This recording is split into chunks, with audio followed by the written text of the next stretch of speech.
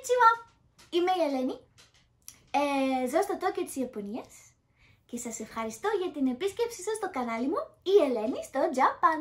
Δεν ξέρω τι συνέβη, δεν ξέρω γιατί, αλλά ο αλγόριθμος έγινε φίλος μου και τις τελευταίες μέρες, τις τελευταίες λίγες εβδομάδες, οι συνδρομητές μου αυξηθήκανε πάρα πολύ και πολύ γρήγορα και ναι, δεν ξέρω πώς και γιατί, αλλά είμαι πολύ ευγνώμων και σας ευχαριστώ πάρα πολύ και καλώς ήρθατε στο κανάλι μου.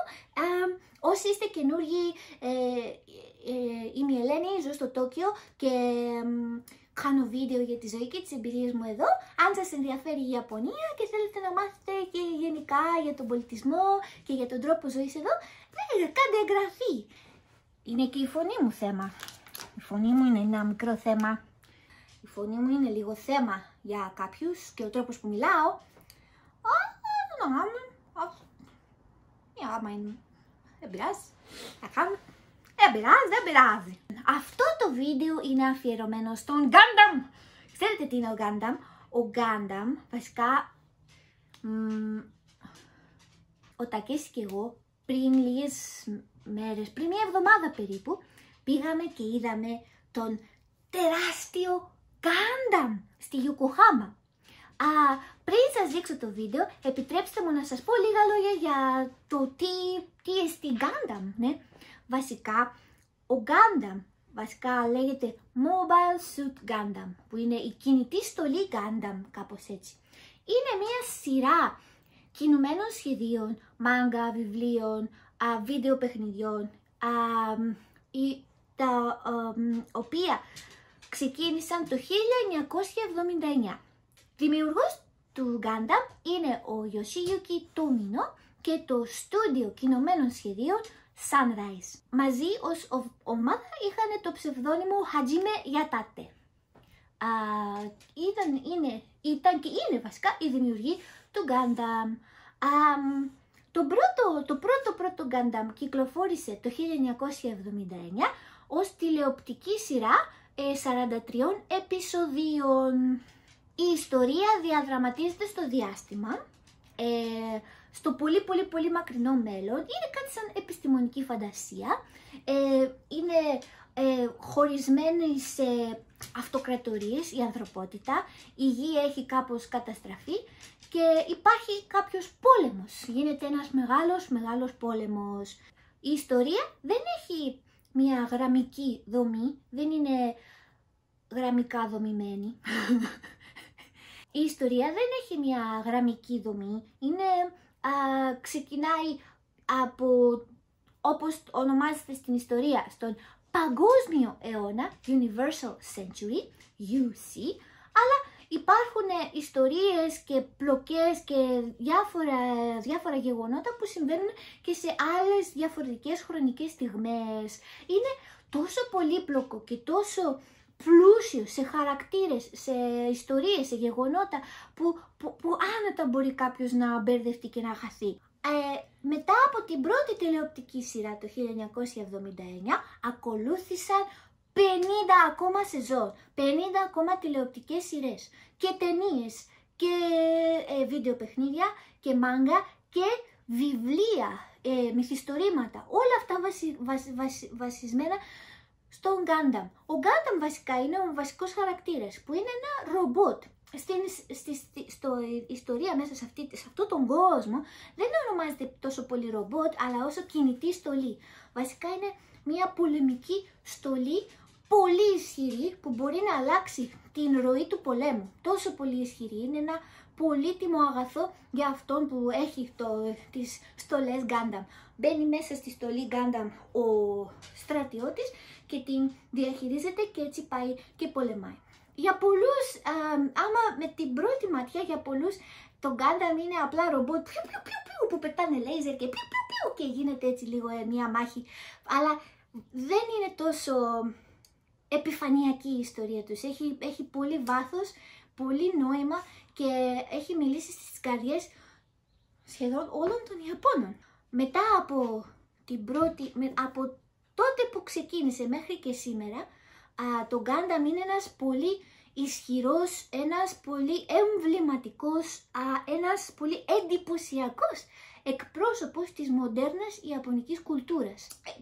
Άμα το πω συγκριτικά, πώς είναι το Star Wars και το Star Trek στις Ηνωμένες Πολιτείες, την ίδια επιρροή έχει και το Gundam, ίσως και πιο μεγάλη εδώ στην Ιαπωνία. Εδώ στο Τόκιο υπάρχουν δύο Gundam ρομπότ. Το ένα είναι στην Odaiba, που είναι και ο Gundam Unicorn. Είναι περίπου 18 μέτρα ψηλά, είναι περίπου όπως περιγράφονται μέσα στις ιστορίες αυτές, το ίδιο μέγεθος. Το ένα είναι το Gundam Unicorn, η στολή Unicorn, που είναι λίγο πιο μοντέρνα και πιο έτσι εντυπωσιακή, με πιο πολλά gadgets. Εκείνη τη στολή μόνο τα μάτια αναβοσβήνουν, είναι σταθερή. Και υπάρχει και ο καινούριος Gundam, ο οποίος είναι και ο κλασικός, ο πρώτος Gundam που πρώτα εμφανίστηκε, που είναι στη Yokohama, που είναι και αυτός που πήγαμε και είδαμε. Αυτός κουνιέται, κάνει ένα βήμα και είναι σαν να είναι αληθινός. Είναι σαν να είναι αληθινός. Εγώ έχω δει μόνο κάποιες ταινίες από τον Gundam, δεν έχω δει όλες τις τηλεοπτικές σειρές, γιατί είναι και κοντά 1000 επεισόδια, μια ζωή δεν σε φτάνει. Αλλά ο Τακέσι μεγάλωσε με τον Gundam και είναι τεράστιος φαν και είναι κάτι από την παιδική του ηλικία και ξέρετε, το νοσταλγεί και το αγαπάει πάρα πολύ. Οπότε όταν πήγαμε ήταν μια αρκετά συναισθηματική ημέρα, γιατί και να μην έχεις δει ποτέ Gundam, το να δεις ένα τέτοιο τόσο εντυπωσιακό δημιούργημα να κουνιέται, εμένα μου σηκώθηκε η τρίχα, σας το λέω, εγώ τσουτσούριασα, δεν το αρνούμε, τσουτσούριασα και ας μην μεγάλωσα με τον Gundam. Σε κάποια σημεία έχω αλλάξει τη μουσική, γιατί ξέρετε τα πνευματικά δικαιώματα μουσικής από αυτά και όλα αυτά, και μπορεί να το έχω αλλάξει λίγο και να το έχω βάλει λίγο πιο γρήγορο, θα το καταλάβετε, συγγνώμη γι' αυτό, δεν ήθελα να είχα προβλήματα με το YouTube. Αυτά, ελπίζω να σας αρέσει. Θα τα πούμε στο τέλος του βίντεο. Η Ελένη στο Τζαπάν.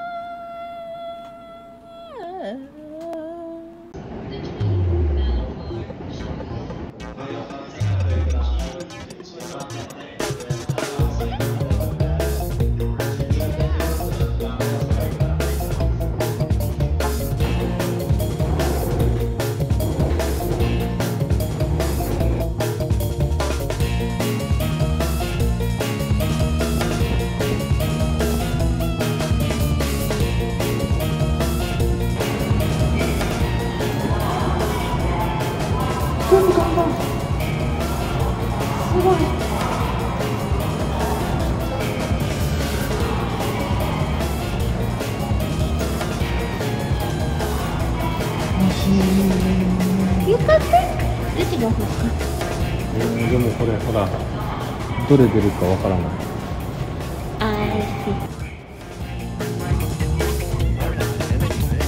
Δεν φαίνεται από εδώ καλά. Πάμε.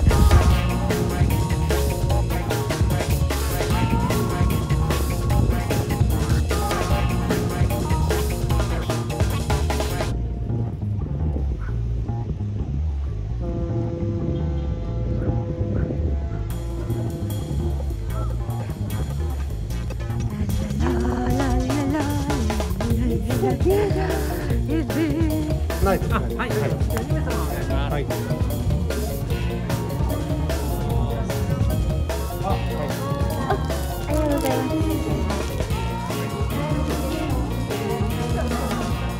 はい、こんにちは。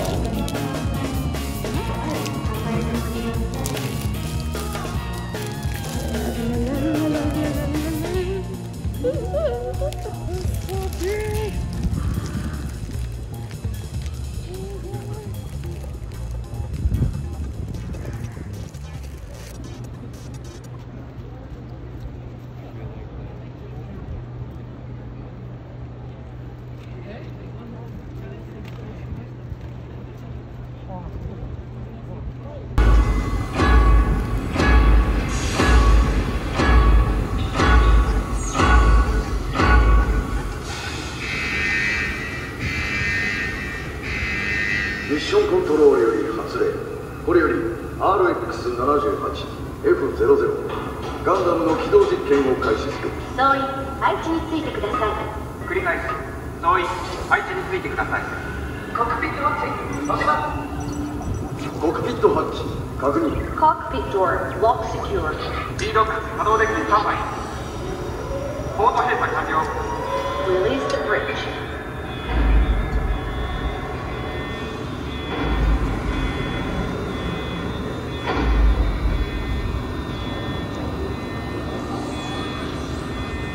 Power system stable. 出力異常なし。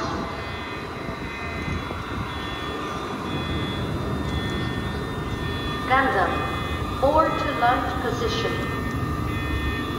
G キャリアのストッパーを解除。Completed. Stopper release.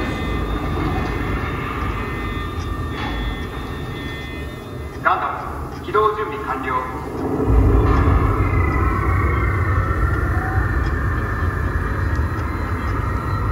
ミッションコントロールからガンダムへ。ガンダム、聞こえますか？こちらガンダム、よく聞こえている。自動姿勢制御装置を起動させてください。了解。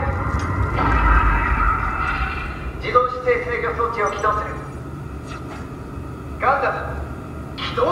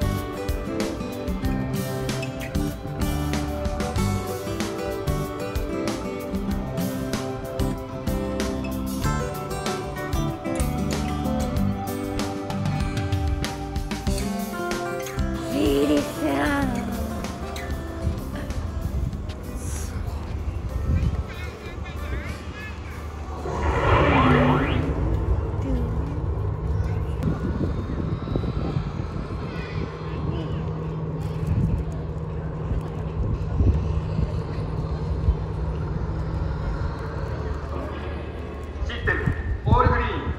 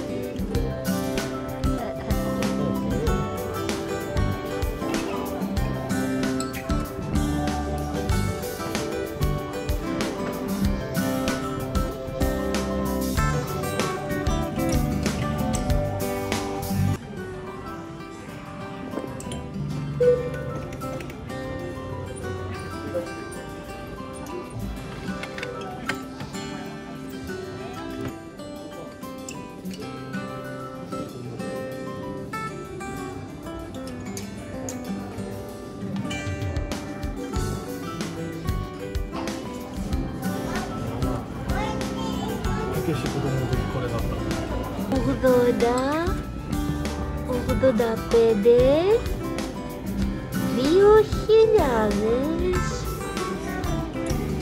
2017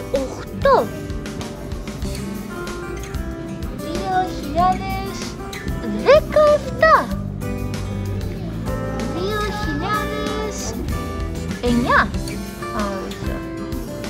και το τελικό 2020.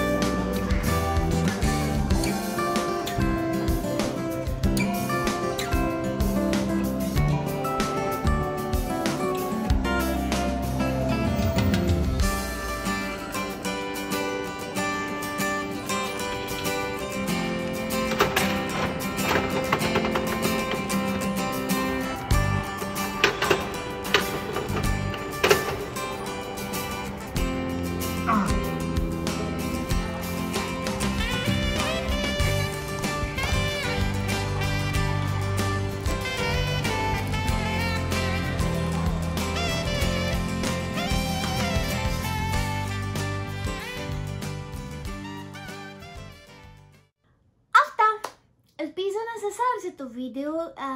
Συγγνώμη που άλλαξα τη μουσική, δεν μπορούσα να κρατήσω την αυθεντική μουσική που έπαιζε κατά τη διάρκεια του show, γιατί τα πνευματικά δικαιώματα ανήκουν στην εταιρεία κινουμένων σχεδίων Sunrise, οπότε δεν μπορούσα να τα χρησιμοποιήσω στο δικό μου βίντεο.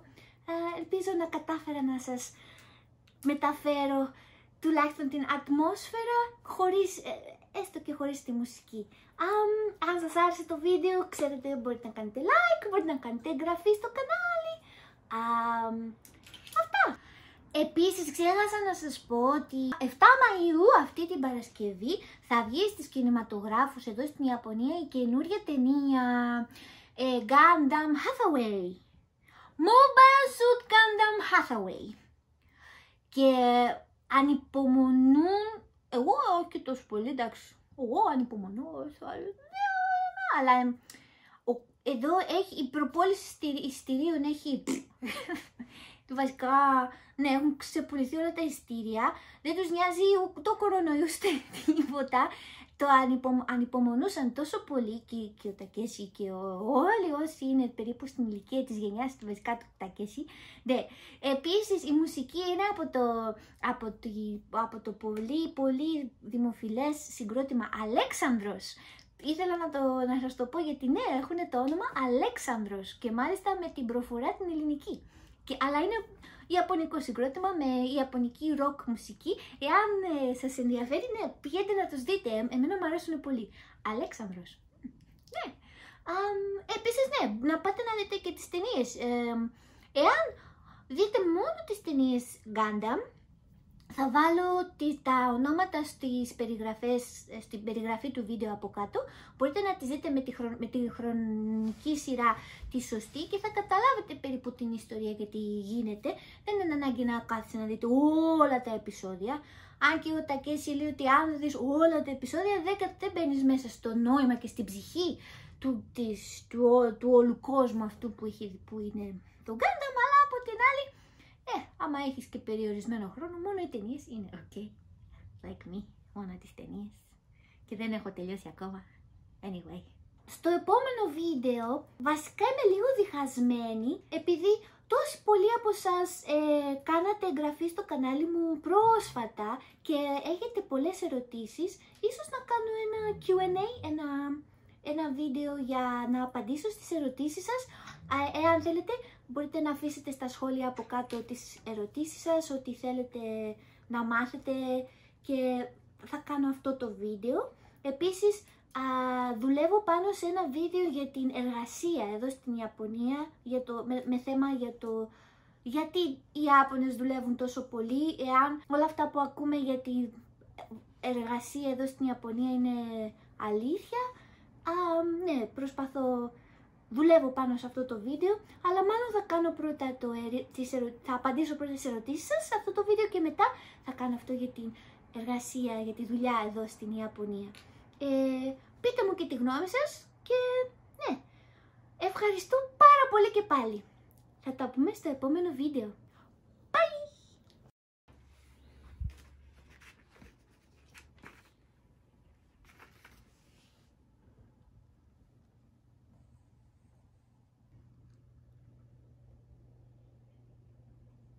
Da da da da da da da da da.